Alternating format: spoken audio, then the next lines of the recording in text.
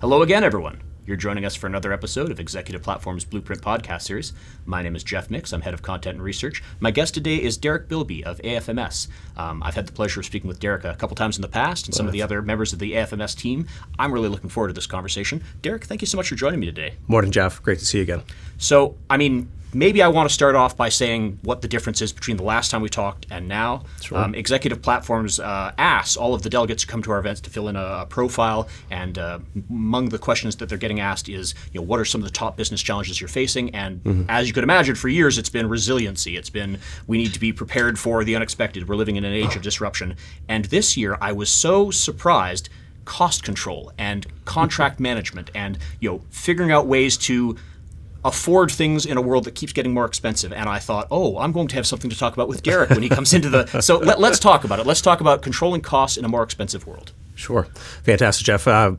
Great being back here with you, number one, because it has been a year since our last conversation, we were talking about growth and trajectory and how to manage growth within your parcel and LTL contracts. Today, very differently, we are talking about cost containment. So I am hearing that directly from my customers and my prospects. So coming here to NACES is absolutely sounds like everyone else is experiencing that too. So look forward to, number one, new conversations with new faces, but similar experiences over the last year. UPS and FedEx have both found that it is a contracting market out there in parcel world. And I think if you look at the carriers that are out there, carriers are contracting. So LTL carriers, but also parcel carriers. You have a consolidation effort with OnTrack and LaserShip in the last year. But what we're hearing right now is how to manage a decline of 5, 10, 15% volume and revenue on the top line, and how do you manage costs on the bottom line? And that's what we do. Everything that we do from a consultancy perspective is bottom line cost containment, cost controls, cost reductions. So excited to be here to talk about that. And I think it's actually a bit of a breath of fresh air to hear supply chain executives get back to what they're good at. The thing that actually makes them a competitive advantage for the business is getting into these kinds of brass tack details. So what is some of the advice that you're giving your clients when they're saying these are the challenges we're facing right now? Yeah, what's really unique with AFMS is our pedigree of the personnel that are on the team. So we have about 60 folks around the world that are all former carrier executives. That makes us extraordinarily unique. So I myself used to work for UPS. Our CEO of the company, Mike Erickson, started with Airborne Express, which had been acquired by DHL, and he pioneered this industry 33 years ago. So when he set out into the marketplace, his ultimate goal was to find folks that have a pedigree like myself, that have the ability to have a conversation with a supplier, with a purchaser, but also understand what's happening behind the scenes in the UPS and FedEx negotiation world. So he's gone out and hired folks from UPS, FedEx, DHL, the post office, regional parcel companies, LTL companies. So we have intimate knowledge when you sit at a negotiation table with a carrier, what that buyer is going to be going through. What's the roadmap? What are the conversation talking points? What are the levers to pull on? And we're really enabling better conversations between our customer, the purchaser, and the carrier by being able to kind of level the playing field and whisper things in the ear and say, hey, here's how you could do this contract negotiation better. Here's a better outcome. And we start with a free contract assessment and with a no commitment on doing that assessment right up front. So we're going to know what the ROI is for all of our potential customers before they even sign with us. One of the things I find so interesting about what AFMS does is because you have that perspective from the other side of the table, you can level the playing field in a way where it's not taking advantage of anybody. It's building mutually beneficial agreements with a long-term partner. You're not out to skin the sheep. You're out to make sure everybody is having a good time as shepherds of a flock trying to build their business together. Yeah, absolutely. So I think from our perspective, being a consultant and a good consultant is understanding our customers have existing relationships with their carriers. It is important that their product and their on-time delivery occurs. Our role is to not be disruptive at all with our customers. So we want to enable better conversations. So how we look at it is holistically in the negotiation cycle, our customers should have better conversations, more rewarding conversations, even from a carrier perspective. Customer shows up with better information, a better understanding of where their overall shipping profile is. So when they're actually negotiating a contract and the T's and C's and terms, both parties are really understanding mutually the benefit of having a long-term contract. And long-term, these contracts typically are 3+ years long. And of course, the result we're trying to do is make sure everyone's happy when that contract gets signed. Absolutely. So when there's a 3-year contract in terms, everyone should walk away from the negotiating table feeling confident and happy with the outcome. So let's talk a little bit about these long-term contracts, because I think supply chain executives who are watching this might be saying, well, when is the right time to partner with an organization like AFMS? Is it at the very start? Is it a year out from the next round of negotiations? Is it in the middle somewhere? When is the right time to seek your help? Yeah, absolutely. Anytime is the right time.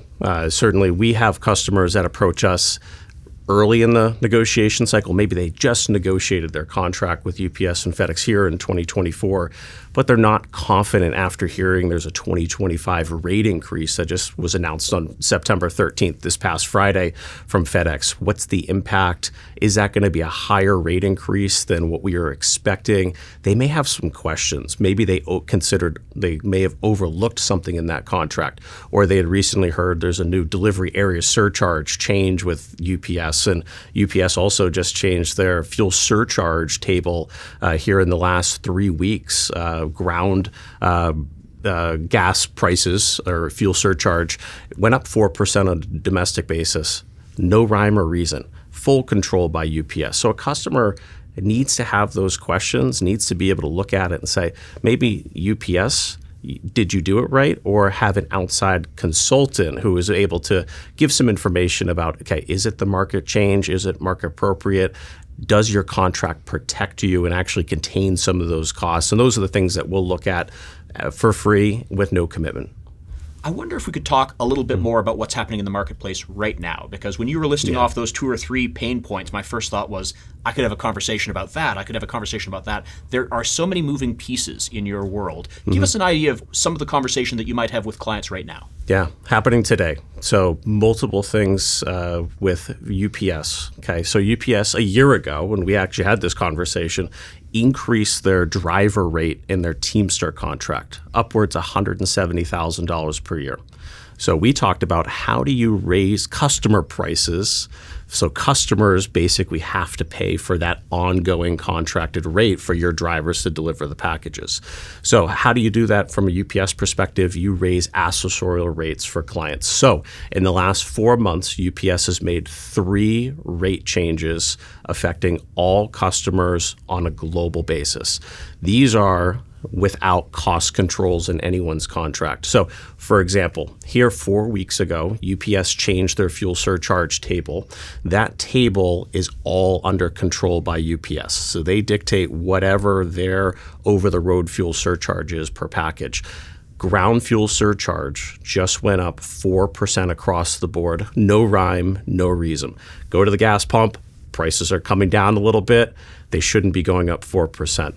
Another example, delivery area surcharge, another accessory. Most people don't understand what it is. Back in May, UPS changed 84 zip codes, mainly in Manhattan and Metro New York City. And you'd think that's not a very far delivery outside of a metro area. What they're doing is they're looking to find where there's high volume, high density, but also they're able to pass along a rate increase. So effectively what they're doing is forcing customers to be able to watch their contracts and their rate increase more closely. Now, a lot of customers don't have the time, the bandwidth, and the personnel to be able to watch every single item and understand how does that affect 10,000, 100,000, 1 million packages a year.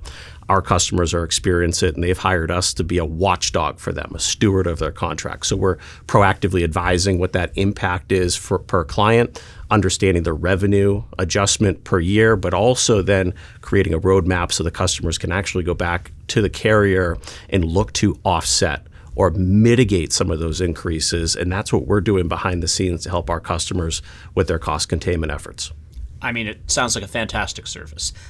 We have covered a lot of ground in this conversation. If there were a couple of bullet points you wanted to highlight for people that they should be thinking about further, what are the takeaways you hope they get from this conversation?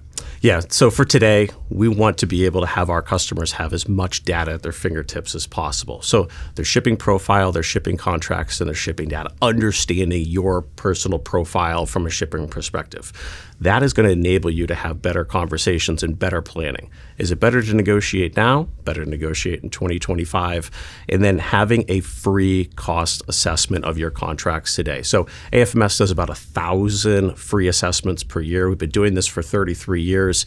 My folks and my team, former UPS directors, former FedEx directors, pricing staff members are going to unpack where those contracts sit, where the data sits, and be able to tell you what does an ROI look like inside those contracts. And if it makes sense from a customer perspective to go back to the table, go back to the drawing board, or even look for minor adjustments in those contracts, those are the things you're going to have at your fingertips today. So I would walk away from this conversation as having a free assessment makes complete sense in your efforts for cost containment today. So for people who want to do that or have some specific questions about their own contract negotiations, their own business circumstances, what is the best way to get in touch? Best way to reach us is afms.com, info section. We'll have someone on our team reach out to you that day. Well, I encourage everyone to check out that website. I think it's a great resource, and I've had the pleasure of dealing with AFMS for a number of years now. I think it's a great organization, and it's always a pleasure speaking with Derek. Jeff, always a pleasure. Thank you. You've been listening to another episode of Executive Platform's Blueprint Podcast Series. I've been Jeff Mix. Let's do it again soon.